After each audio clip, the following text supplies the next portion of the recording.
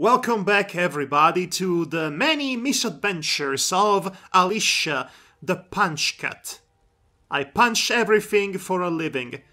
As you can see, I am wearing a new set of armor, a complete full set of armor. This is the Steel Armor set, which at this point in the game is the best armor I can afford and get. I don't really like it aesthetically. Then again, none of the heavy armor sets really look good, in my personal humble opinion. But here we are. I have done a bit of off-screen grinding, you could say. Well, they're not supposed to look good, they're supposed to be practical. If I can have both worlds, it would be best. Anyway, as you can see, I'm level 9 now. And yeah. all I did was doing the first dungeon, the one that leads to the discovery of the first hump, or thump, or however that was called, the first third of Fuzdora, if you will, the first scream. You know, Okay, so for those who don't know, the main character is this thing called Dragonborn, who has essentially a dragon ancestry, and dragons are suddenly attacking in Skyrim, so that's causing a lot of trouble. So now you know where the story is so far. Yes, the dragon screams, or thump, are, well, dragon screams, which have specific powers, and I have gotten the first one doing the first dungeon of the game. I also done the quest in which it is revealed that I am the Dragonborn after I killed a dragon. Don't worry, we'll see a bunch more dragons in this playthrough for me to kill. And that's all I really did when it comes to the story. The reason why I didn't record it, because, you know, in order to train my skills, such as heavy armor, well, it involved a lot of just standing around like a mannequin, waiting for my enemies to hit me and do damage to me. Because this is how you play Skyrim. This is the game. You stand around like an idiot. You get hit. Well, if you want to go through the annoying way. Yes, well, I wanted to go through the expedite way, but really, if you want to stand a chance to the more powerful opponents later down the road, you need to train your armor. And the best way to do it is to stand around like an idiot, get hit, and then you heal yourself, so you can also train your restoration. Restoration spells and armor skills are your friends. So I'm stealing a bunch of cheese from the giants, which are very dangerous for me this early on. And I'm also stealing their possessions, as you can see. I'm going to open this vault. I'm going to open this... I'm going to open this chest with my lock-picking ability, which I'm really good at. I'm going to open this chest with my lock-picking ability, which I'm very... This chest is going to get opened by my lock-picking abilities. Okay, listen, even if you fail the lock-picking in question, I said lock-picking too many times already, you're still training your skill, as you can see from that bar at the bottom of the screen. I'm still gaining experience points for my lockpicking. And so even if I ran out of lockpicks and I failed to open the chest, I still would have trained my skill, so it was not all for nothing. Oh. Yeah, I just loaded if I broke too many lockpicks. Yes, that too. You still need them for the easier chests. That chest was expert level, which is the second hardest level. But, you know, with enough lockpicks and patience, you can open up every chest you want in the game. Or, indeed, every gate. I'm going to try and avoid these giants and attempt to train my sneak in the process. these giants are very hard to sneak around, as you can see. So, back to my BS, I mean back to my armor skills. I also trained my smithing skills by improving the armor I have. The level of improvement is currently at fine. And I believe the armor rating of my gauntlets, specifically, is close to 30? 20-something. So, when it comes to melee combat, unarmed combat, I can do now 12 damage with my natural Khajiit ability, plus whatever number the rating of the gauntlets is supposed to be. Essentially, by constantly training your heavy armor and your smithing skills to improve your armor further, you can become a very strong puncher. Assassins! And this is my first brush with the Dark Brotherhood. I am not quite sure who have I wronged at this point, but how am I kidding? I'm Alicia the Punchcat, nobody likes me. I punch things. Right. Oh! I haven't told you about my goals for this playthrough, have I? I'm yet to do that. Alright, it's time. Oh, you're going to love this. I set myself a few goals for this quest of mine. A few objectives, if you will, and a few bonus objectives as well. Oh, it's going to be a lot of fun. So, goal number 1, find the Lover's Stone, which is what I'm doing right now. I am running, slogging through the entire continent in order to reach the Lover's Stone, which is much closer to the Reach area than it is to the central area of Skyrim. So I'm basically traveling towards the leftmost part of the map. That's the first goal. I'll tell you why I want the Lover's Stone once we get to it. The second goal is to buy a house. Because you cannot be homeless forever in this economy. It's bad. And then we get to the interesting goals.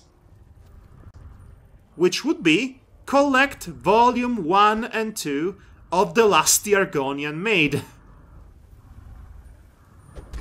That's a real book. Those are real books available in this game, in case you didn't know. And yes, it is exactly what it sounds like. It's Argonian smut, scaly smut. The Argonian are the lizard people in these games. So yes, that's the end goal, to collect volume 1 and 2 of the Argonian Maid. And after that, there is the final and most important goal of them all, which is to read the Argonian Maid in the comfort of your own home, which you bought with your own money. So that's my list of goals for this playthrough. Okay, so essentially you've turned this into a 80s sex comedy. That's one way of putting it. I like to think this is what really everybody wants when they read a fantasy story or watch a fantasy show or play a fantasy game. They are here for the violence and the gratuitous smut. Don't lie to yourselves. Well, I for one are here for the art. Listen, there is a reason why everybody was watching Game of Thrones at some point, and overall it is really not because of the writing. Yeah, I tried at one point to get into it, but there was just too many characters and I... Okay, well, it was decent for the most part, but then they ran out of the books to adapt, and the head writers turned out to be hacks. Yes, let's go with that. And, well, everything else is pain. Oh, I have a few bonus objectives as well, which are not obligatory, but I can cover them if I try and if I get around to. So, bonus objective number 1, join the Thief Guild. Bonus objective number 2, get away with murder. Always important to get away with murder. And bonus objective number 3, and this is the hard one, perform a German suplex on an unsuspecting victim. I'm not familiar with wrestling moves. German suplex, you have to... Oh, look, it's a literal cat fight.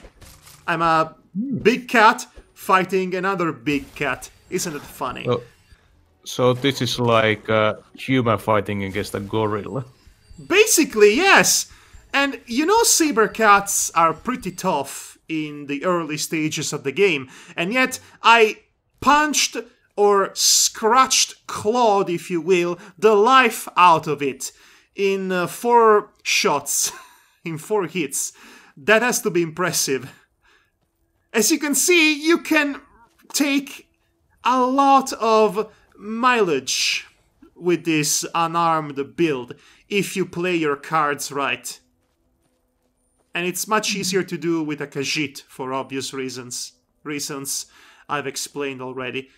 So the German suplex is that one wrestling move in which you place yourself behind your victim, grab them by the waist, and lift them up over your head, and smash them on their neck as you, as the momentum drives you.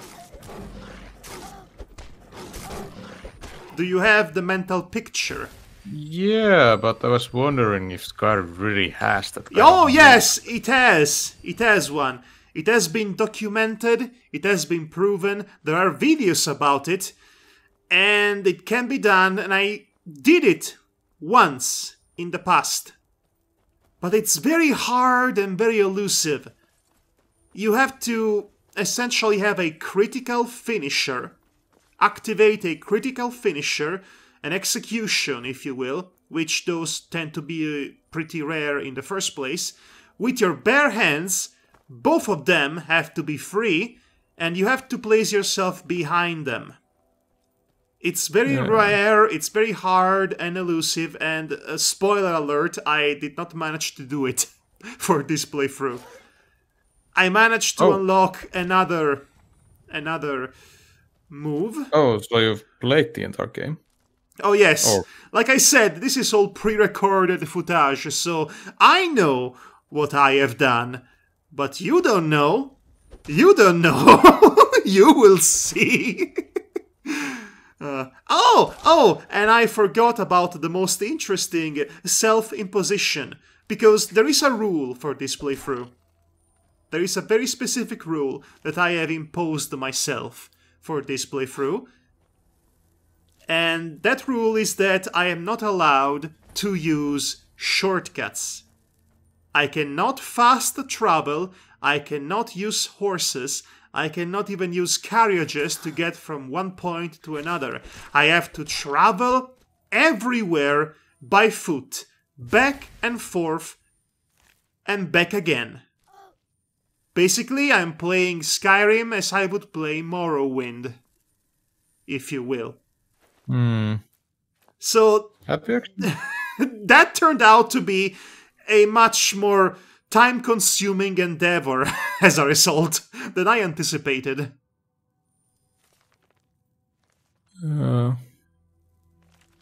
So when you said that one of your secondary objects is to try to get away with murder, doesn't that also mean that the Dark Brotherhood quest starts, or? Well, not necessarily. But it's not forbidden. When I say get away with murder, it can be anything along the lines of, oh look, I killed somebody. Oh no, they're going to arrest me. Never mind, I am part of the Thief Guild, so I can bribe the guard not to look the other way, and thus I have gotten away with literal murder. Or you can cheat even better than that. You can provoke somebody to fight you, and then you kill him, and that will count as legitimate defense in front of all the witnesses. Or, you know, even more straightforward than that.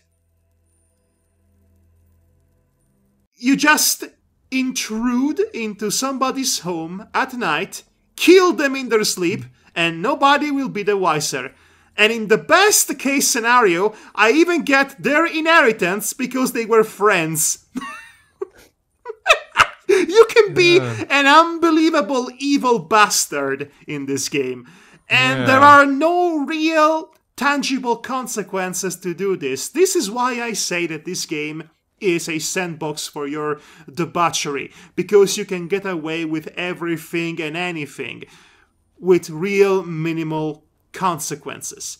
There is no moral compass whatsoever in this game, which is the exact polar opposite of something like Fallout 3, where an invisible godlike force judges you harshly for taking a cup in a random deserted home in the middle of the wasteland, which is utter nonsense. Yeah, I haven't played that game. It's not good, I hate it. I don't like Fallout 3 in the slightest. But I do love Skyrim. I don't know what does that say about me as a person, or indeed as a gamer. The only thing I know about Fallout 3 that apparently it has many good quests, but the main plot is utterly stupid or something. Yes, honestly, since I have the complete edition, I could do the Dawnguard DLC quest, which is lengthy, and it's basically a Castlevania story. So I'm going to raid a few dungeons along the way to my first goal, which again is the Lover's Stone. Because I need to train my skills, you see. I still need to do that. Did you say lower as in going low, or lover as in... No, lover. The Lover's Stone. You will understand why I want the Lover's Stone. Alright, we can get a... I can get a side quest from this dungeon. The Red Eagle Sword. So this dungeon cannot be opened or explored unless you have the Red Eagle to slap in that slot over there. The Red Eagle's sword, to be specific. You need the Red Eagle sword to open the way to fight Red Eagle himself, which is a very angry, powerful undead Nord. And the undead Nords are called Grogner, I believe. Or was it Gogner? Honestly, I forgot. Aren't those the ones that teach you all those dragons? No. Drogner. Something along those lines. I don't remember their name. They are zombies. They are zombies with swords. Done. End of the story. I don't care. I kill them. Drogner, I think. I think it was Drogner. You know what? I'm not even going to look it up. I just don't care about lore. Right, so lucky for me, the Red Eagle sword just happened to be in the next dungeon over, or rather, the next settlement. And now you will watch me kill me a bunch of Forsworn, which I remind you, they are the natives of the rich area, the leftmost part of Skyrim. They were, well, colonized, for lack of a better term, by the Nords, and they are heavily indigenous coded, stereotypically so. So me killing them without mercy really feels uncomfortable. because of that. Oh, I mean, look at this. Look at this. Doesn't that scream indigenous coded to you?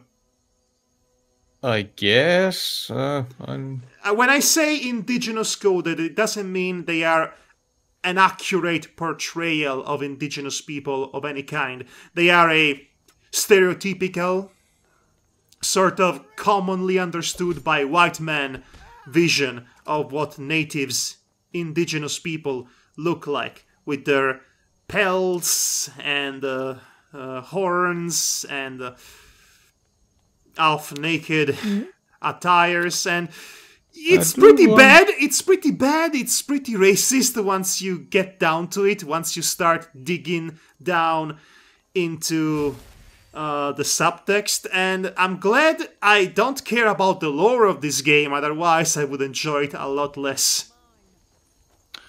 Yeah, I do wonder that because it happened like thousands of years ago when the Nords came to. They are at war at this very minute. Yeah. Okay. Yeah, I was wondering that if the Nords remember anymore the origin of their heritage, so maybe the Nords, as I said, they claim that Skyrim is their ancestral home, because of course they do, and they conveniently forget that they have settled here. So, you know, it's Manifest Destiny, if you will, the Viking edition. Yeah, so I will just tell them that, hey, this is how the things really went, and they were like, oh, I had no idea, now I feel just a jerk. Now, they will most likely reject your opinion and kill you on the spot because, you know, Skyrim belongs to the Nord, and if you don't agree, you're a traitor, and you need to get out of Skyrim because the Nords, the Stormcloaks, are going to make Skyrim great again. Yeah. Yeah, well, the Stormcloaks are really the problem. So well, okay, a lot of people amongst the Nords are the statistic majority, the majority population in Skyrim. And as the majority population, they might not be aware of issues relating to systemic racism because they are too busy surviving on a day-to-day basis. And it's easier to keep them ignorant, which makes the recruitment much easier. Besides, have you noticed that all the Nords are white? Yeah, it happens when you live in the north. It kind of... They are based off Vikings. They are essentially based off Viking populations. But yes, the entire population of the Nords is uniformly white. Then you have the Breton, which have a more brown skin, and you have the Red Guards, which are supposed to be Arabian coded in that sense. I'm not saying any of these portrayals are accurate or sensible. I'm just stating that this is clearly what they were going for when they developed the game.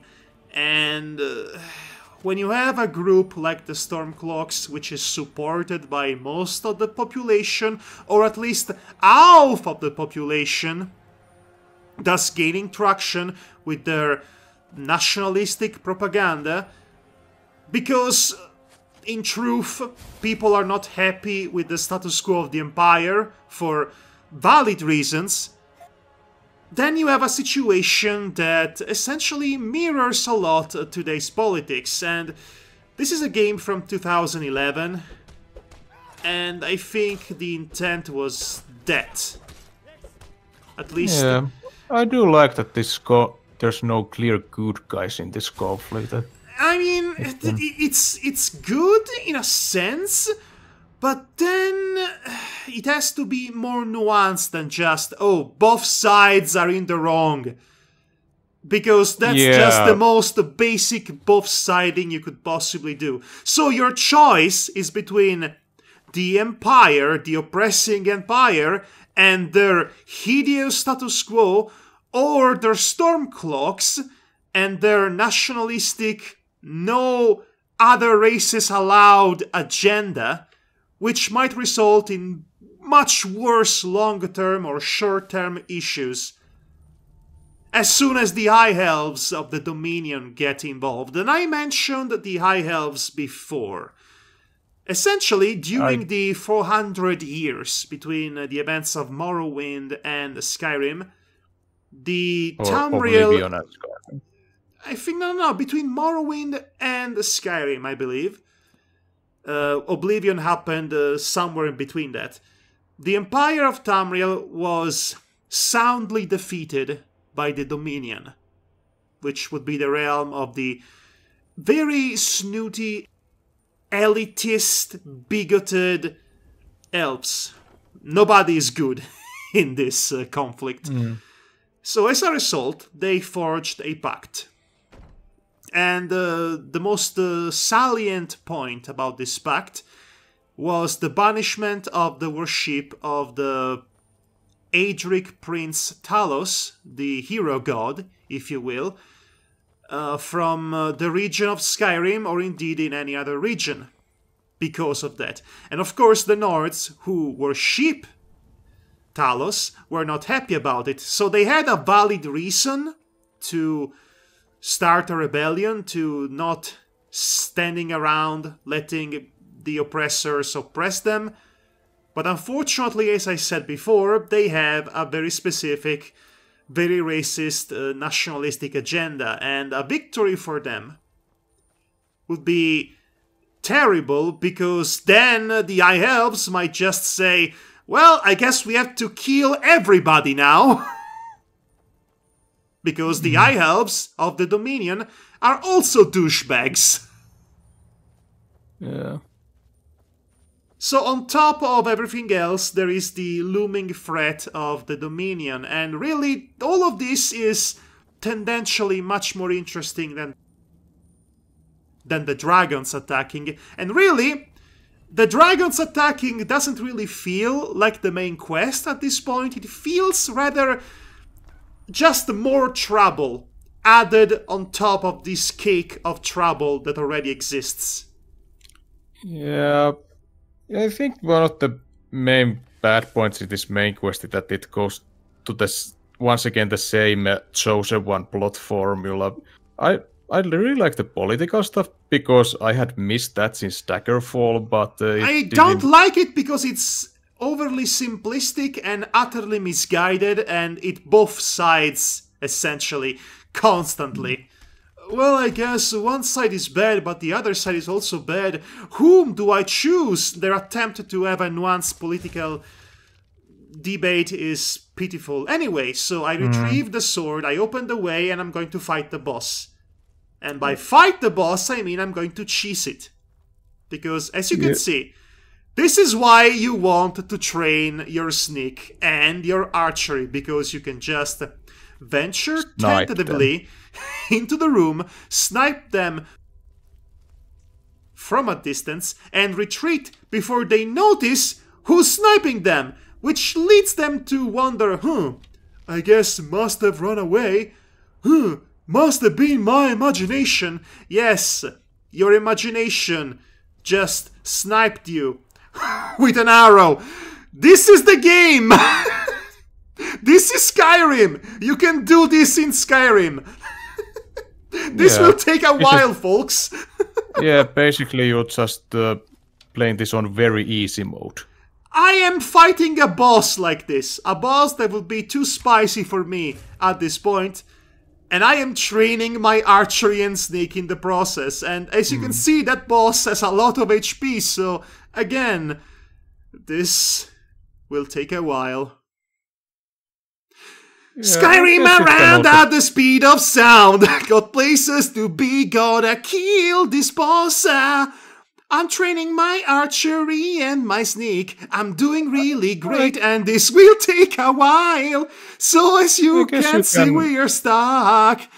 This is how Skyrim plays.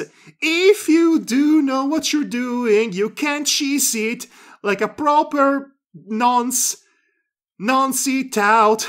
Set me free. Beat this boss with archer and sneak skills. And there you go. This is the entire boss fight. Unbelievable. The fact that I can do this is hilarious. I love this game. Yeah, I guess power players can get satisfaction by figuring out all these ways how to cheat the system. Yes, this is my favorite thing to do with these kinds of games. They are broken on a variety of levels, design-wise, and you can exploit that to your advantage. And figuring out the puzzle to do this in the most efficient way possible, albeit not the fastest way possible, is very satisfying to me. I am the kind of gamer who enjoys finding out way to cheese it. I discovered this for myself. So yes, I killed Red Eagle, the mighty Red Eagle, and this quest is soundly resolved. I love the fact that we drowned the genocide of the Forsworn natives and all that with our lore talk, which went anywhere and everywhere at the same time, nowhere and everywhere.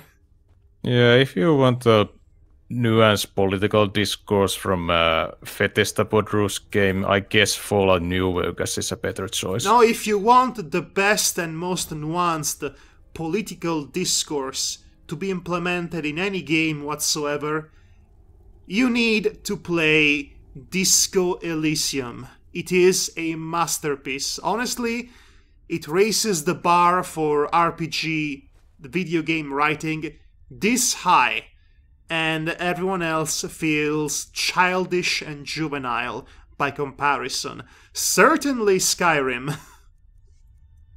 Yeah.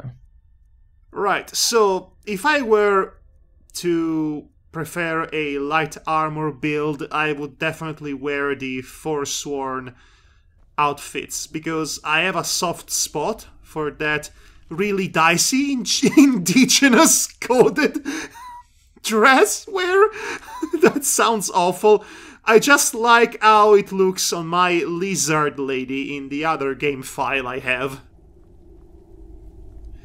Fun fact about the Argonians, their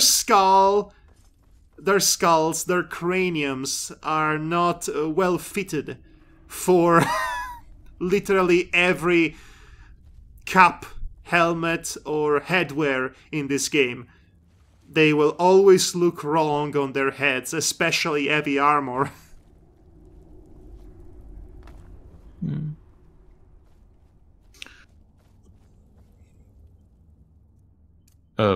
Something about heavy armor. Yes. Something about heavy armor. No, that was the end of the thought bubble. I did not plan to expand on it. Yeah, I kind of zoned out for a second. Right. Well, don't worry. Okay, I think we are alpha way through. So we're still searching the love stone. The Lover Stone, it's not really that much of a search. I placed a custom arrow on the map, so I just have to follow it.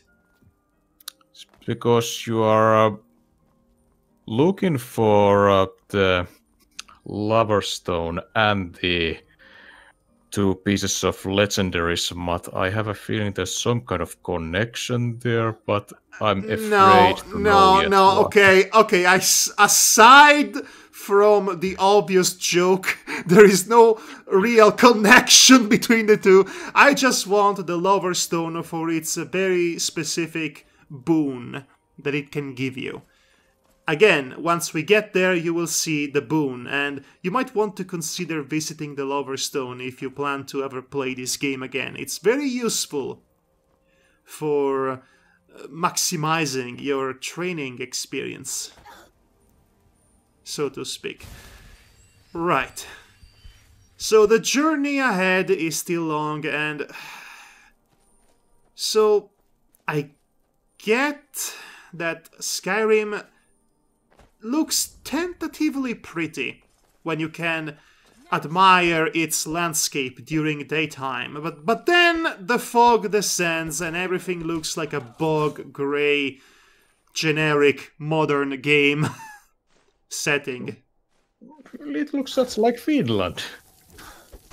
Well, I guess you can relate to that. Well, this is based off the northern regions of Scandinavia. The entire landscape is essentially supposed to be a shorthand for the entire geographical area of Scandinavia, with its snowy set pieces and its vast valleys without the snow for a change. Yeah, Finland. Although Finland doesn't have these tall mountains, those are all in Norway.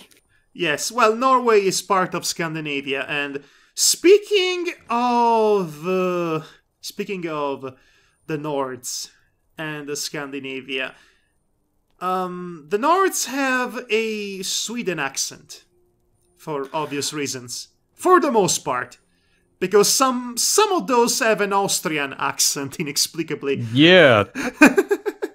Which is hilarious to me, because you hear these people talking with a light Swedish accent that's very recognizable, and then all of a sudden you find this guy at the court of the first Jarl of White One that talks like Schwarzenegger, and I am just having a fit of laughter. Yeah, it feels like there have been two different voice directors who both have a different idea of what a Nordic accent should sound like. So... Alright, basic lessons of geography. Austria doesn't have anything to do with Scandinavia. Just so you know. Yeah. Culturally, geographically, completely different. So, to be fair, people have thought that I am German because of That's my because accent. most people can't tell an accent from another. Especially Americans. Yeah. You have a slight foreign accent. Oh, you are from Europe City? Yeah, I've also been taught to be a Russian, a French, Look at this. an Look Argonian, a Cuban. I enter the cave. While sneaking, I get spotted. I leave the cave. As I'm getting spotted, my sneak improves. This is the game. This is the game. Yeah. Oh, I love these little moments that I fumble upon, including the occasional bug. Speaking of which, have you fumbled upon many bugs during your playthrough of Skyrim? Yeah, I mean, most of them were the kind of little glitches that I don't really remember, and I didn't encounter much of those really legendary bugs that people have been talking about. Oh, I've met some of them. Yes. Yeah. The only one that I can remember is that because this main bad guy, Dragon Alduin, is trying to resurrect his friends, and you occasionally meet him doing that. But then one time he kept all his speech at the grave of one of his friends, but the friend didn't rise up, and as the result, Alduin was just there flapping his wings and looking at me awkwardly. Well, that is awkward. So one of the most famous bugs would be mammoths suddenly taking off like Dumbo, flying into the heavens, right? Yeah, I never. I have seen the opposite of that. I've seen mammoths spawning in the middle of the sky and then falling to their deaths. Oh. That was incredible.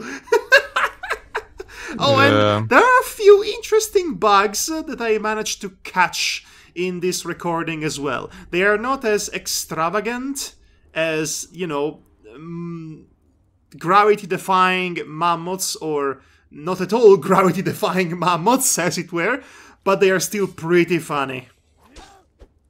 Okay, so it's more difficult to train skilled.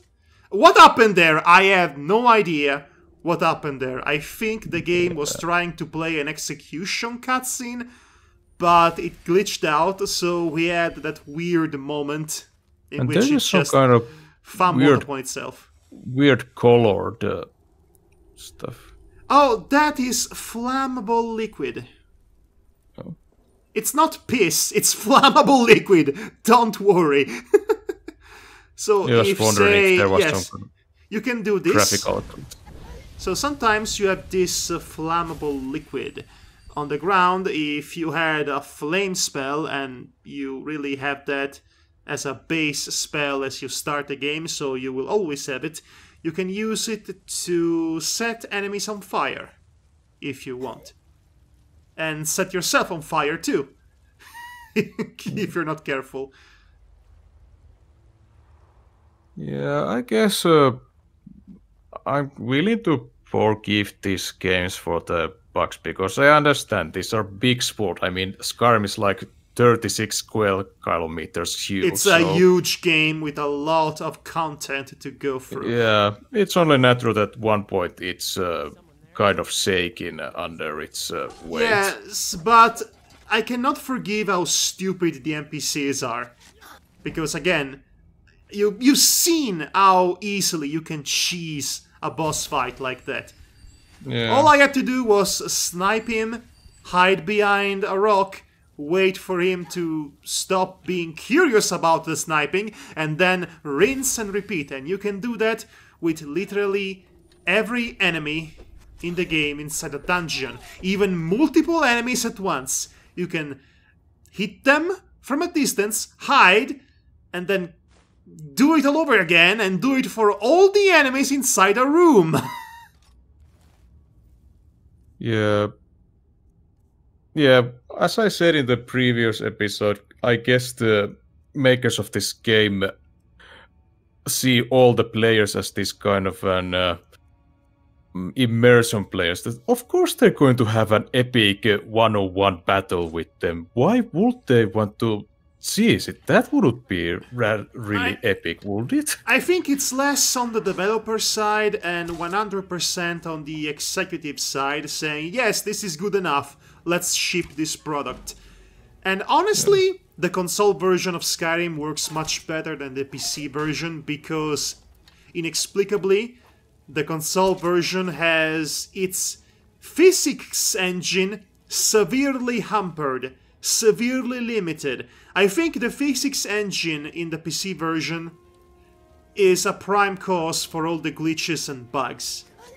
So ironically, by having a worse version of Skyrim on your console because of the severely hampered physics engine, makes the game better. Figure that one out.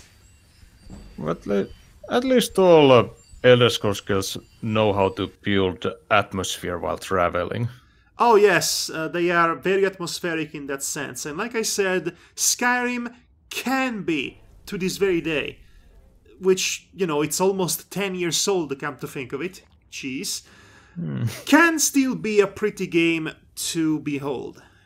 With the right lighting. And, well, at least the lighting and the shading in this game are top-notch for the most part.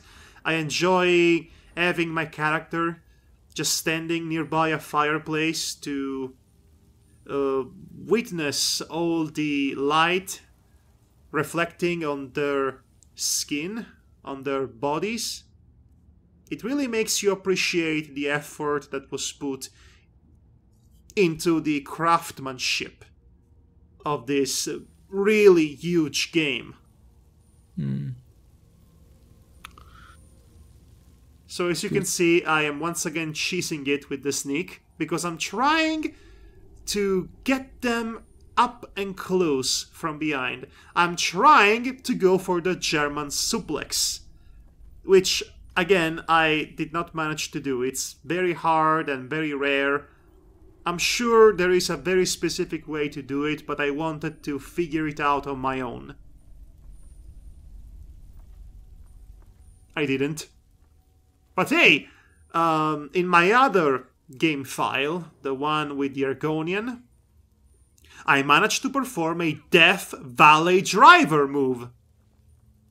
Which is, you take the opponent over your shoulder in a fireman carry position, and then you drop them on the base of their neck. That's what I was trying to figure out, actually. I get turned around easily in these games, to my chagrin. So I really have to rely on the map and the pointers, which leads me to constantly and without fail trying to climb unclimbable mountains, and half the time succeeding through sheer grit, because yes, it is possible to climb the mountains by constantly jumping and eventually locking up on an invisible hotspot.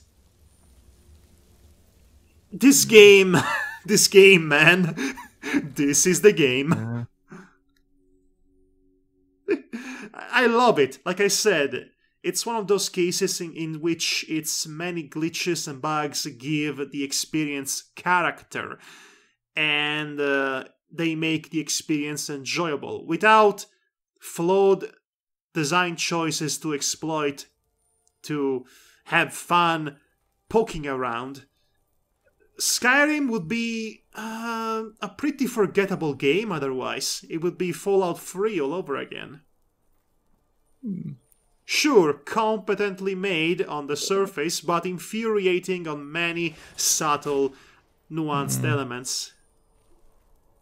Yeah, but my little brother owned Fallout 3 and he said that I could do whatever I want with it, so... Oh, look at this.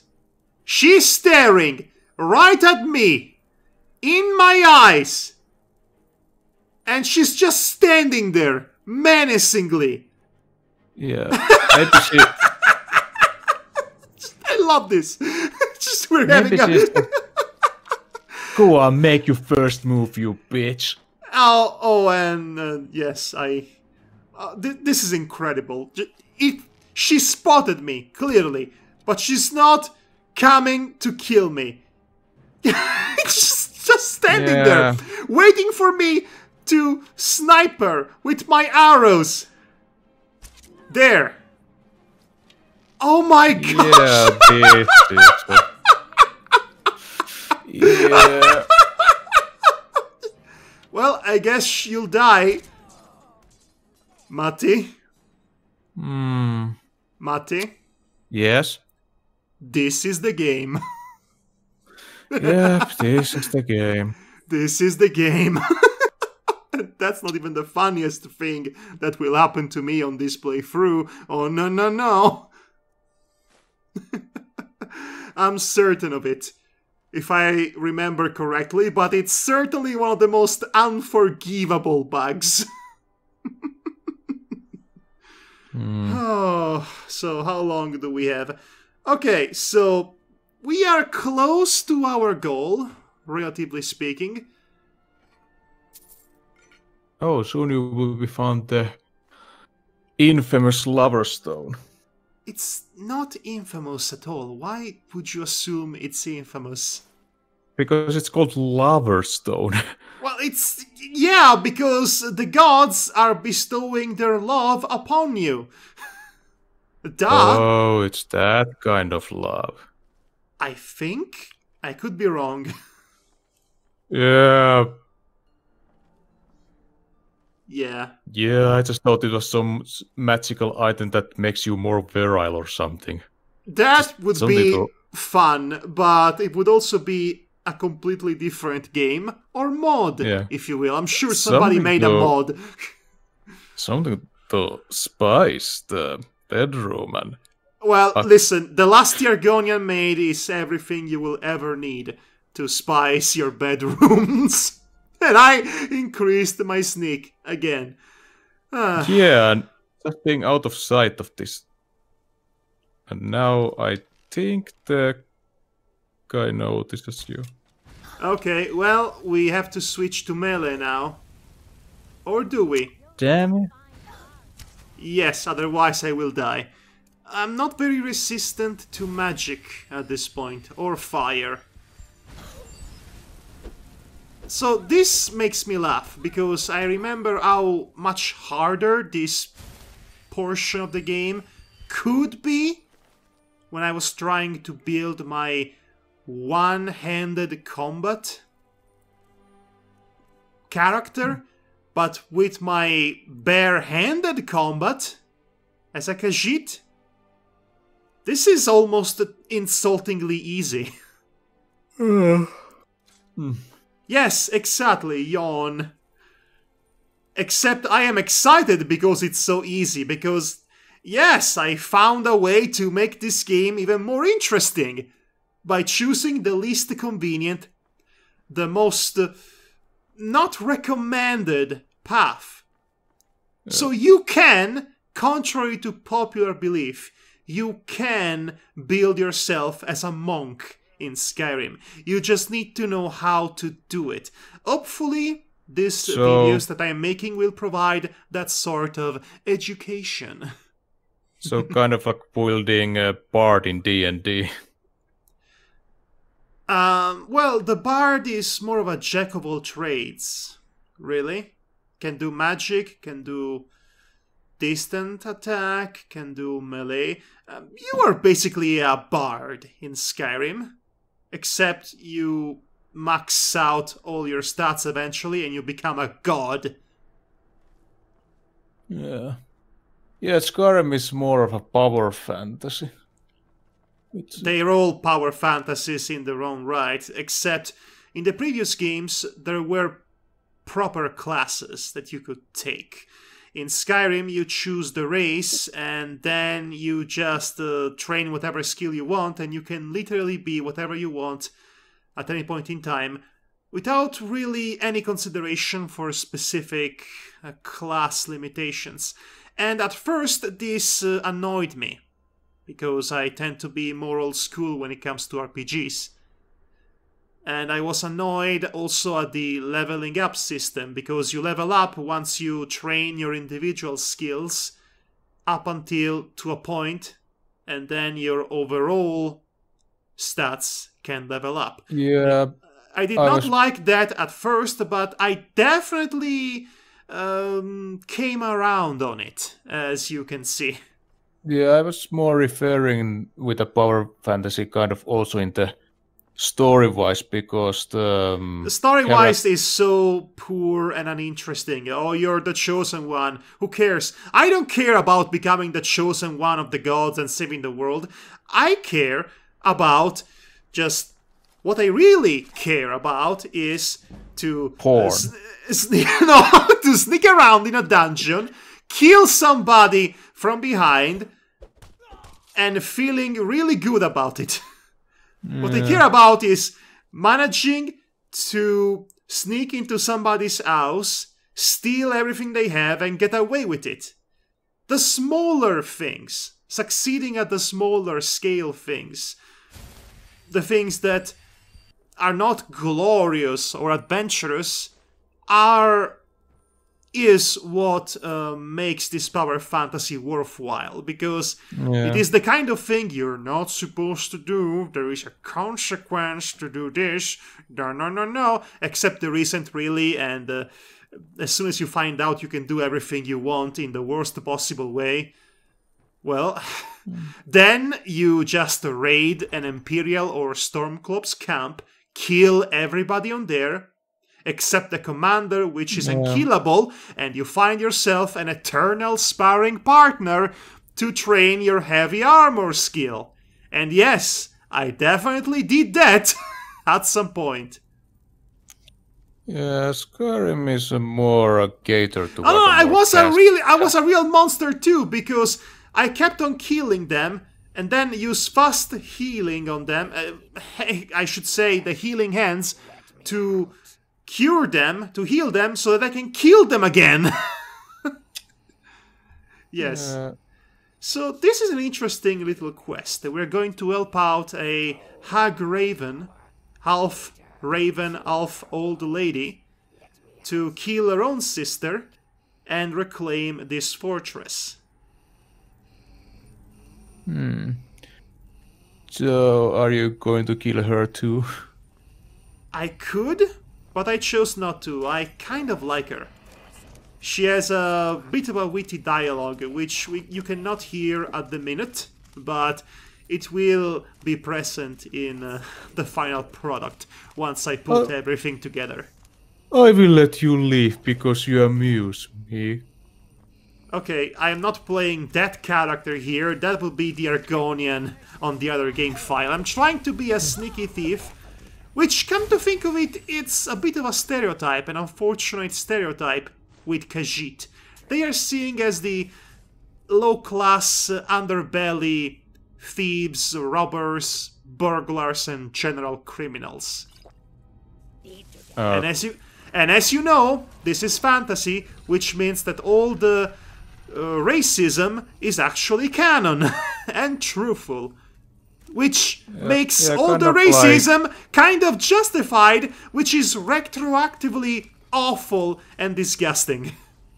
So kind of like halflings in D&D, because they are also stereotypically the honestly, thief class. Fantasy is the worst, generally speaking, when it comes to reducing all your fantasy races into a bunch of stereotypes which are addressed as canonical truths. Yeah, that is all partially because of the metagaming aspect, as the halfling tends to have the strongest dexterity, and dexterity is very useful for thieves. And you wonder why there is gatekeeping in these communities. Yeah. Okay, so I'm training my potion making, my alchemy, because I really want to level up at this point. I have a bunch of ingredients I've collected along the way, so I'm making a bunch of potions that I will never use, but at least I will be able to sell them. Yeah, I always hoard those healing items until the important battles. Yes. Well, aside from the healing items, nothing else is of any use. I definitely don't have any use for poisons, because I cannot apply them on my weapons because I'm fighting with my bare fists. Sadly, I cannot apply poison on my knuckles. That would be fun, but I can't. Maybe the next Elder Scrolls game you could use poison to make kind of a bomb that you could throw. Here's what I want from the next Elder Scrolls, if I can even play it, because at this point Microsoft owns the parent company of Bethesda, which is a can of worms, a capitalistic can of worms in its own right. But either way, what I really want from the next Bethesda, from the next Elder Scrolls, they would have to reinstate a proper unarmed melee combat skill tree, so that I can get to a point in which I can one-punch man everything. I want to be able to kill dragons, or the equivalent of dragons, with one punch. One punch! Because that would be the ultimate power fantasy to me. I don't want giant swords, I don't want cool-looking swords, I don't want to be able to sneak around with my impressive archer skills. I want to be able to punch dragons. Yeah, I want a proper political intrigue plot a la Daggerfall. Oh, hold on there, Tiger. Let's not get ahead of ourselves. Yeah. Daggerfall seems to have the best plot of all of these games, but it doesn't work. The game is too buggy. Consider that was the time before Bethesda, I think. Bethesda wasn't always the owner of the Elder Scrolls, I think. I believe at some point they bought all the IPs. Am I mistaken? You know more about this than I do. Am I mistaken? Well, they are all developed by Bethesda, but I'm not... Oh, so it was a Bethesda of a different kind, a different creature, clearly in the 90s. Yeah, at some point it became a huge company and corporation, and things had to change. Yeah, I guess the Zenimax is the parent company, Yes, but that is the parent company. That Zenimax happened. That's the problem. Zenimax happened, and it happened all over Bethesda and all the other gaming companies that they bought. And now Zenimax, well, Microsoft happened. Microsoft happened to Zenimax, which will also happen to Bethesda and id Software. I'm not looking forward to see what will become of all this veritable needle's nest. Microsoft's gaming section have tried to heal its reputation that it from the. I am not buying a freaking Xbox ever. I mean, all that comes to Xbox comes also to PC. Yes, that's also pointless. If I have to buy something new, it would have to be a new computer. But I really want my console gaming to be limited to my Sony machines and my Nintendo machines. Thank you very much. I guess there's also the Xbox Game Pass that is available for PC. Okay, so the reason why I bothered to check out any and all books in this game is that they might actually instantly level up one of my skills. Oh yeah, some books do that. That's why I ever even bother to read books. Well, read is a strong word, but you get the idea. Open them. The only lore, the only narrative and literature that matters is the Lusty Argonian Maid, which is the long-term goal of our quest. A quest for glorious smut. Is that smut not We're almost there! Work? Oh, no, it is extremely elusive. Don't worry about it. That's what makes it real funny.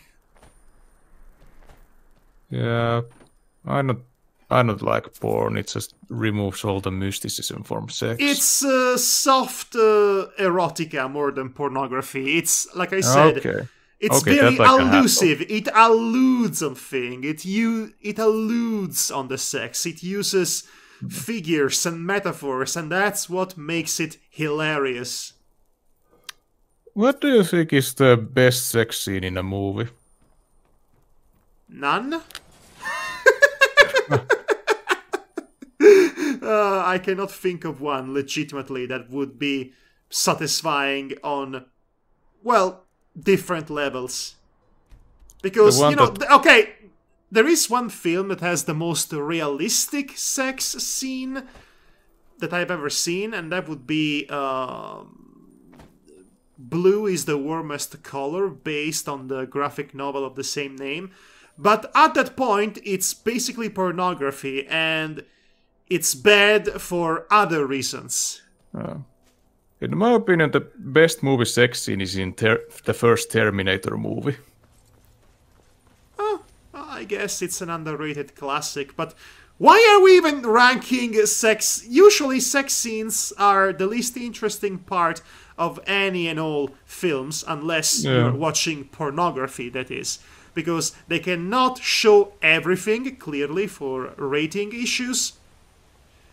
And they are not really interesting, usually from a narrative or character development angle. They merely exist to be the moment in which adult audiences get titillated with the idea of it. I was thinking of something to talk about when we were the subject of an erotica fiction game too. Look at me! Defying gravity, climbing up a waterfall, jumping from mountain ledge to mountain ledge, doing what I am clearly not supposed to be doing to reach my destination. Wow. Yes, this is the game, Matti. And boy howdy, when I figured out how I can avoid taking full damage by hugging the mountainside while going down, oh boy, a whole new world was opened up to me. A world full of shortcuts that I can actually take. And we have discovered the Lover Stone. Hooray! Oh, okay. It's not the kind of stone that you Those take under the into sign your of the lover inventory. always feel a lover's comfort. All skills improve faster. Ah. So all of my skills improve, have a 15% improvement factor added to them. Hooray! Yay! I'm jumping out of joy for completing my Okay, first I thought quest. it was a stone that you take in your inventory and carry with you. No. Those stones, you go to them and you get their blessings, and then you have this blessing permanently on you until you switch them up with another stone's blessing. But anyway, we did it! This was the first goal, and it only took us an hour of aimless traveling, mountain climbing, and dungeon crawling on the side. So, getting those books is going to be a cinch, right? It's going to be very easy and fast to do, right? Do you at least know their location? Well, of course I do know their locations. I wouldn't be doing this if I didn't know them. Yeah. Imagine that. I'm aimlessly wandering about for 100 hours before I find Volume 1 and 2 of the Lusty Argonian Maid. But no, I know exactly where to find them, and in fact, there are multiple locations from where you can get them. But we're going to be targeting 2 specific locations. One very, very far away, the other much closer than you might think. We're going to be getting to Volume 1 before Volume 2, which means we have the long journey ahead of us. The Argonian Maid was inside you all along. Wink. That's... I'm sorry, are you calling me a furry? Or a scaly? How dare you, sir? I'm an intellectual. Okay. Okay, but all jokes aside, this was session number 2, episode 2, if you will, of Alicia the Punchcat. So to recap, we traveled to the far leftist side of Skyrim, to the rich portion where the Forsworn live. Well, used to live before they met me, that is. And they attacked you without any provocation. I meant to kill them on sight anyway, so yeah, they were right in attacking me. For all they knew, I was just another invader. Anyway, so we reached the Lover's Stone. We have gotten the blessing of the Lover's Stone, which will allow for all my skills to train faster. It's a great thing to get at the start of the game, let me tell you. So now we have to venture all the way back and all the way to the rightmost part of the map, which means we're going to be traveling for a while because, as I said, I'm not allowed to use shortcuts in this playthrough. That's the self-imposed rule. And that rule was imposed. Why? To make the game more challenging and long. Otherwise, it would be over in 5 minutes. Yeah, otherwise I had to use my time on something productive. You. Well, I also wanted to have plenty of time to have lengthy chats about the game at hand, which is, you know, something you can always do with ease when you have to trek for a long period of time.